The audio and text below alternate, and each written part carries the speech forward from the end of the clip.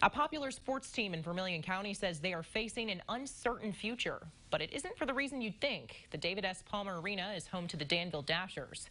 The hockey team's manager and several former arena employees say Palmer general manager Joe Donegan asked the arena board to terminate the Dashers' contract. The team manager says when she asked for the reason behind it, she did not receive a clear response. A lot of broken hearts for sure. The Dashers are the core of the Civic Center, of the arena. Without them, I don't know what else could keep it going.